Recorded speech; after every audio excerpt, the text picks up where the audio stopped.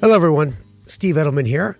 I'm going to be your host today for our podcast, and my good friend and colleague and co-host most of the time, Dr. Jeremy Pettus, is off on vacation. That son of a... Well, he deserves it. He works pretty hard. Now, today, we have a very special guest, long-term friend of mine, Dr. Daniel Einhorn, and I'll introduce him a little bit more, but I want to introduce the topic first. And you may not have heard of this issue, and we want to educate you today. It is called hypercortisolism. Cortisol is a steroid. Hyper means too much, and it's a very particular problem that we see in people with type 2 diabetes and people without diabetes. So, Dan, welcome to the show. Thanks, Steve. It's great to be here. Well, give the listeners, I almost said viewers, I do that all the time, a brief background on you, Dan Einhorn. So I've been friends with Steve now for a little over 30 years. Watched Steve's meteoric rise in the media world as well as the medical world. And I've just always appreciated his honesty and his down-home clarity. So if you want to know what's true and you want to hear clearly, listen to Steve. Well, thanks, Dan, for telling us about yourself. But I'll do that. So in the meantime, I was also a clinical endocrinologist. I spent time loving to take care of patients most days, also involved in research, also involved in teaching, and also involved in some medical leadership, the American College of Endocrinology. I was its president, and the American Association of Clinical Endocrinologists. I was its president, and really enjoyed very much that kind of work. And about 3 years ago, I was really asked to consult about this issue of excess cortisol. And when I was called, I said, you got the wrong number. I'm a diabetes guy, I don't even know who to send you to because we don't think about cortisol. And that was a fact. We just, never have in diabetes. But as I read and as I consulted more, I realized, holy cow, this is something that's right under my nose. I've looked at it for years, and I didn't recognize what it was. And I realized how many patients have I missed this in who I could have helped, had I only known. So here I am having switched gears, moved into industry so I could do the study that we're talking about now, and I hope to spend the rest of my days doing studies like this. You know what? As an endocrinologist myself, I felt the same way. Okay, well, let's get into it and describe it. What the heck is hypercortisolism? Well, it's just what you said, Steve. It's too much cortisol. Why does the body do this? That's another story. We don't really know, but it does it for every hormone right? For thyroid, for parathyroid, there's a condition where the body makes too much of it. With cortisol, it's maybe especially interesting because it's a stress hormone. So you think, well, if I'm just very stressed, that'll do it. But we're talking about something a little different. So, for example, if a person is depressed and I test them for this hypercortisolism, they won't have it. They will, respond normally. If their diabetes is out of control, you say, well, that's a stressful thing all by itself. But what we found is not everybody with diabetes is so stressed that they have hypercortisolism. It's only a certain number of people where their bodies, there's something about their physiology. Just like there's something about people who have insulin resistance, this is very much in that same camp. Why do some people have insulin resistance? Well, for some of them, it's actually about cortisol, and for some of the other, genetic reasons. The amount of cortisol someone may secrete, I know it's a continuum. So talk briefly about one end of the spectrum, Cushing's disease. Yeah. And that's a condition where it's so obvious, picking it up by a doctor is not that difficult. And then there's the other end of the spectrum, which is normal. And then hypercortisolism seems to be right in the middle. Yeah, I think that's a very good way to say it. So when people said Cushing's, to me, it meant just who you were saying, that the 1 in a million, 12 in a million, very, very rare, extremely sick. Their faces are distorted, their skin is distorted, and they're just very, very sick from truly high amounts of cortisol. Usually that's a pituitary tumor, a benign tumor, the pituitary in the brain, and that just makes so much ACTH, which leads to so much cortisol, and that's a very sick population. But that's just the extreme of excess cortisol. I mean, there's an extreme in every hormone disease, but we don't know. We know, for example, with aldosterone or other hormones, it's much more common to have milder versions of excess. But even the milder versions really harm people. The milder versions give them excess cardiovascular disease, makes their diabetes and their hypertension much harder to control, makes them feel ill. So there's nothing mild about milder hypercortisolism. It's excess cortisol, and any degree of excess cortisol will make you sick. Well, I think the other issue is, as I'm learning in the last couple months, is that, it grows on you slowly.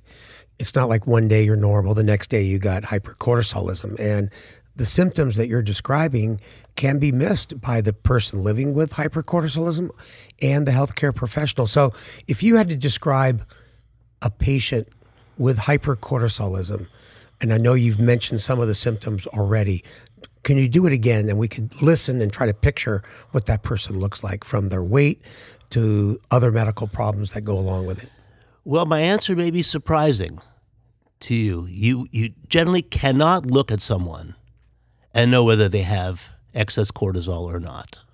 And that's very important, because you only know in the extremes you can pick it up. But they may not be heavier than the next person. Their skin won't be different. A lot of people have trouble sleeping. A lot of people have some anxiety and depression. A lot of people have type 2 diabetes that has hypertension as part of it. So it's not necessarily obvious. You have to be thinking about it in anybody who has difficulty with their diabetes. So it's not what the person looks like. It's what's happening to the person. You're giving them all the right diabetes medicines, and they're just not working. In the Catalyst study, the average A1C was 8.8. And that's despite 3 or more meds and insulin and other meds and lots of hypertension meds. 8.8, no one will argue that's poor control. Well, let me have you describe that study a little bit more in detail and a little slower. Our listeners, we're not rocket scientists, but that Catalyst study, in a short, showed that hypercortisolism is much more common than we previously thought. But describe the inclusion criteria, because that may help answer my question I asked you a few minutes ago. What does that person look like? Not really look, but is described like. Yeah, so for the Catalyst study, we looked for people who are having trouble controlling their diabetes.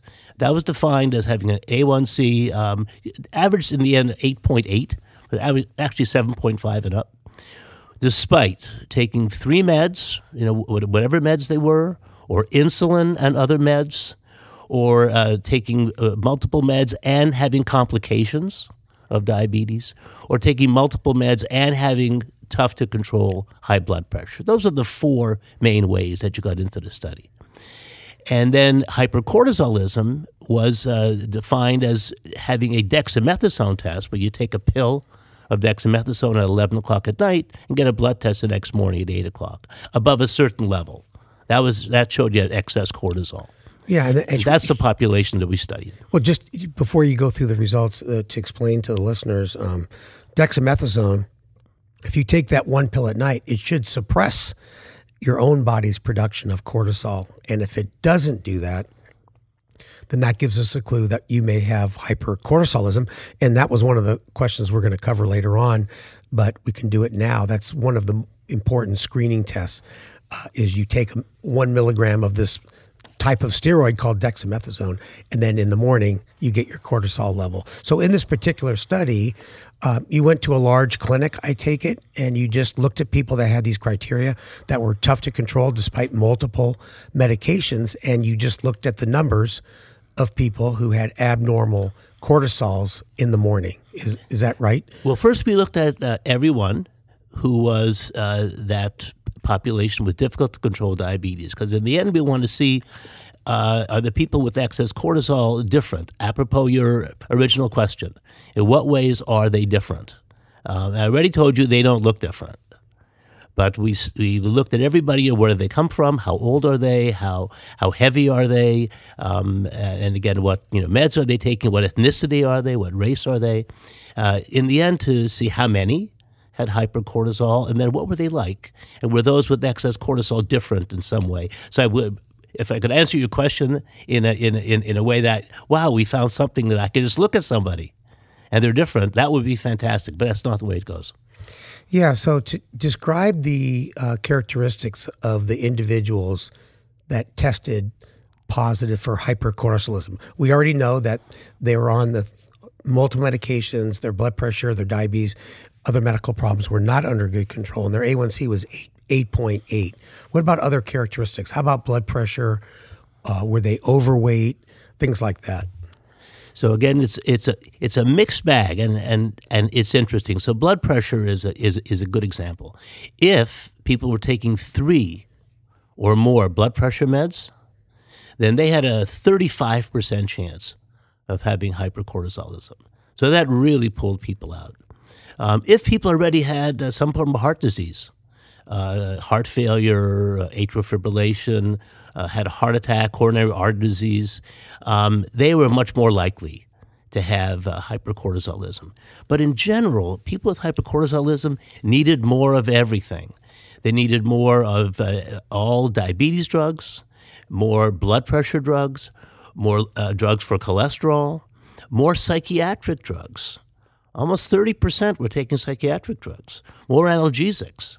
So it's a population that's hurting, in many ways. But there was no cutoff. This number of meds plus that number of meds, you're automatically having hypercortisol. It's just that the population as a group had more disease and were failing more meds. Yeah, and for our listeners, once again, to do a clinical study, you got to really set criteria so the study results mean something. And I get what you're saying. It's one size doesn't fit all. Now, talk about the mood. Where does mood come in? This whole issue. I can see the weight, the blood pressure, the cholesterol, but you keep talking about mood, and obviously cortisol must have some effect on mood. Yeah, well, the brain is probably the most sensitive organ to cortisol. And, we're all familiar with people with diabetes often just not feeling well. It's not exactly depression. It's not exactly anxiety. It's not exactly sleep apnea, but it's some combination of all those. So with abnormal cortisol, the first thing that happens is you lose the normal rhythm of cortisol, which should dip overnight.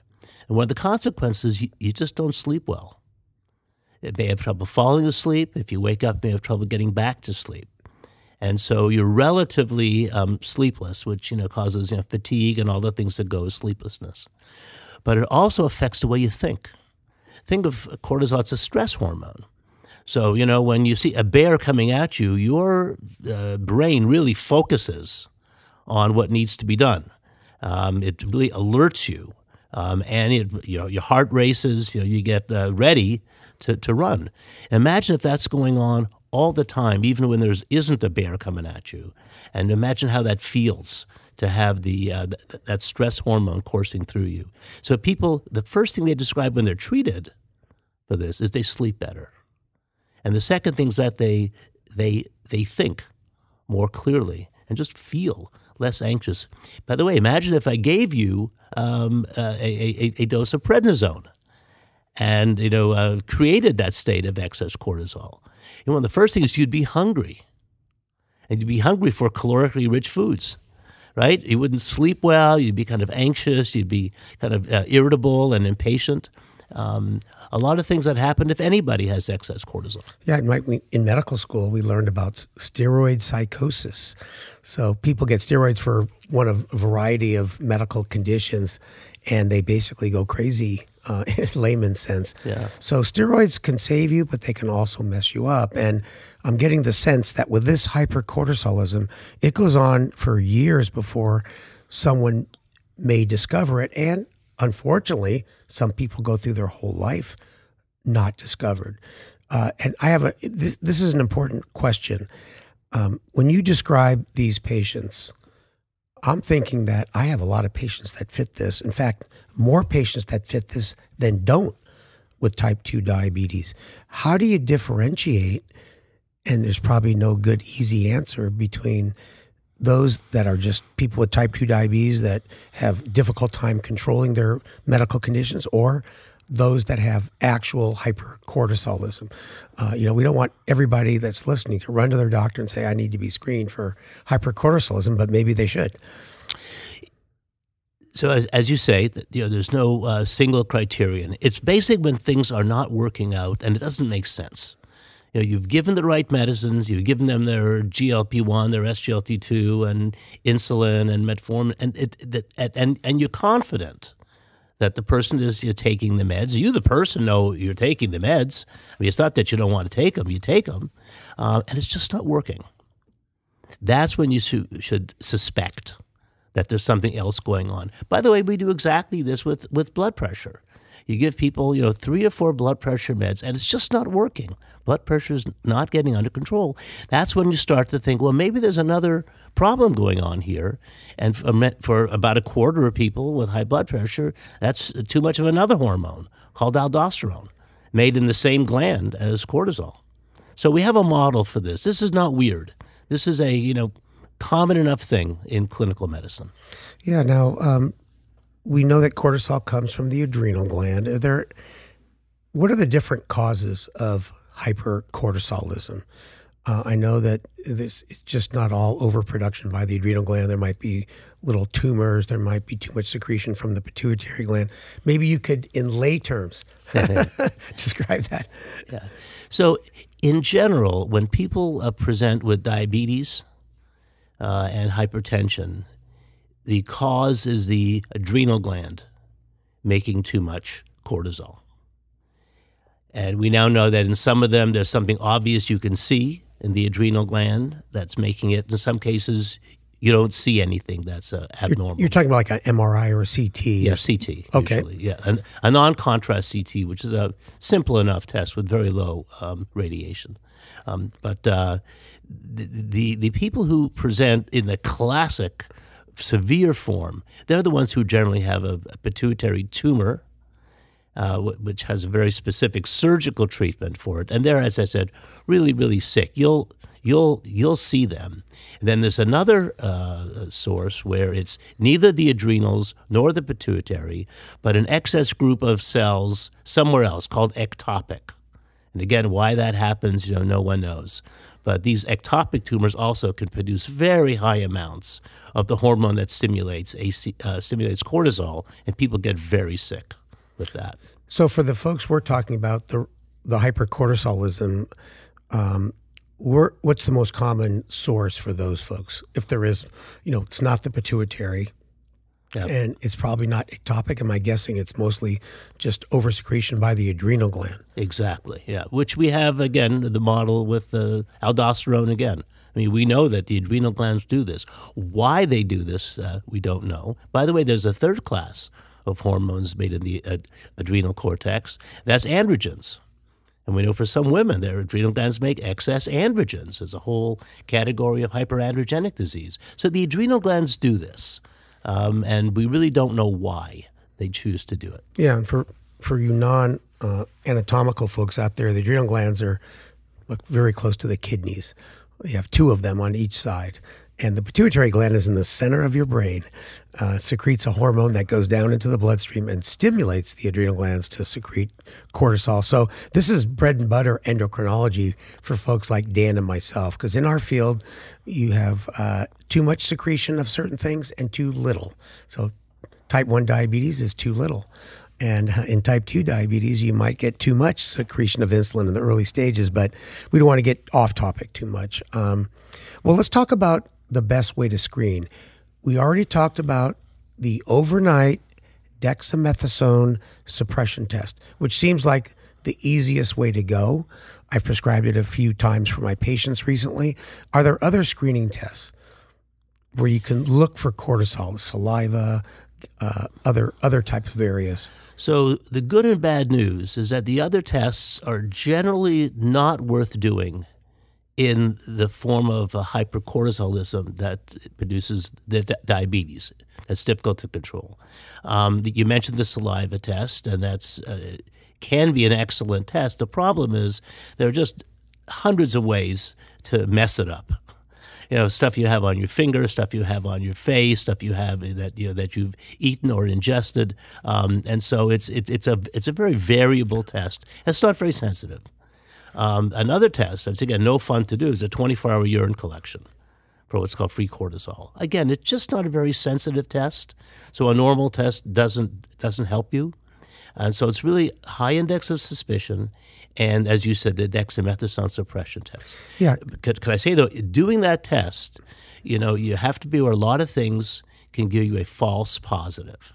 And they're not rare things. So if a woman is taking oral estrogens, the test will be falsely positive. If a person is actively alcoholic, not sleeping, end-stage kidney disease, there's a list of things you need to know that could give you a false positive. But if you exclude those things, it's your most sensitive and most reliable test. Yeah, that's good to know. I mean, we're not going to memorize that list. No. But it's good to know that anybody who orders it would know that list. And I would think the most common person to order this test, if you brought it up with them, would be an endocrinologist. I'm not that I'm putting down primary care doctors, but I doubt if too many would know about hypercortisolism. I could be wrong on that. Well, in the world of treating these patients, there's a lot of primary care physicians who've taken upon themselves to be essentially diabetologists, and they've been thinking about this problem for a long time. The test, as you describe, is pretty easy to do for the patient, and if it's normal, it's normal. You can move on. If it's abnormal, there's some thinking you have to do, and maybe if you screen for it's abnormal, you may want to then speak with an endocrinologist. But certainly doing the first step, anyone should be able to do. All right. Dan stands up for the primary care doctor. Yeah. No, you know what? I have utmost respect for them, and I think I do know more and more of primary care doctors are getting specialty trained in diabetes. So they're not endocrinologists, but they certainly know as much as most endocrinologists do about diabetes, which is the most common condition in endocrinology. Well, let's talk about, in general terms, the kinds of therapy that's out there if you're diagnosed with hypercortisolism. Not the extreme cases and the big, pituitary tumor, but the kind of hypercortisolism that we're discussing today that is way more common than previously thought. So I want to say that the treatment part of the study, so to really see how this kind of a population responds to treatment, is just ongoing now. And we won't know the results really until kind of next year's ADA.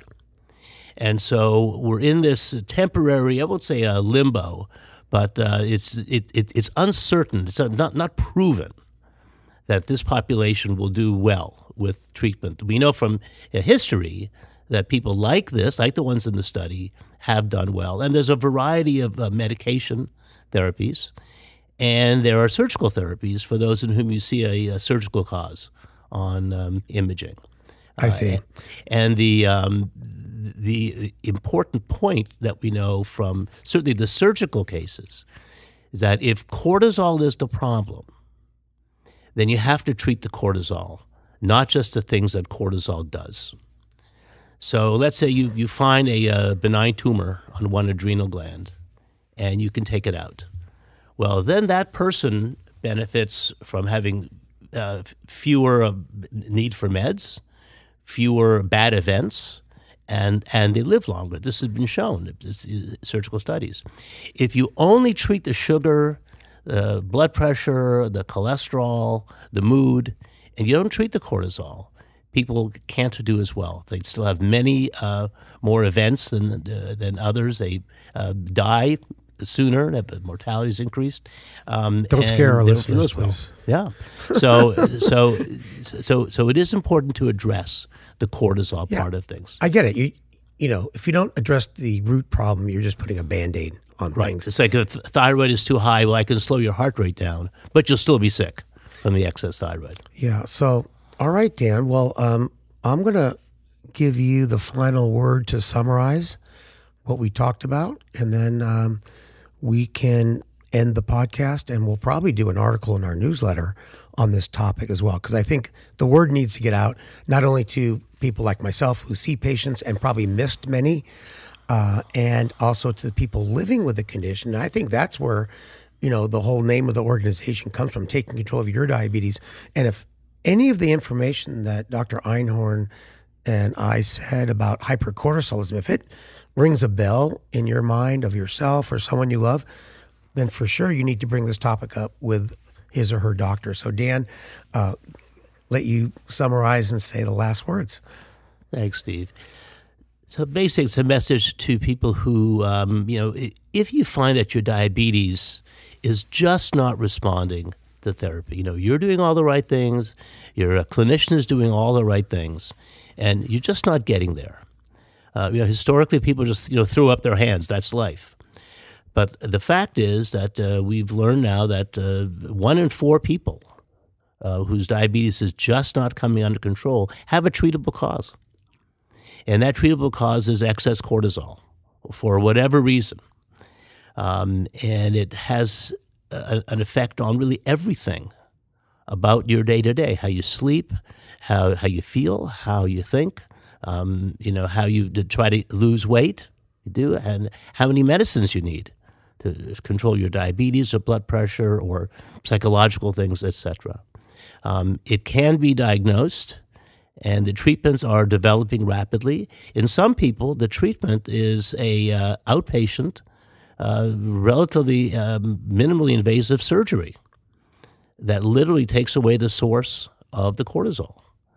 For others, it's going to be some form of medication. There's a few medications already out in the world, and we're studying one of them, and we'll know by ADA next year just how efficacious this medicine is in people with diabetes.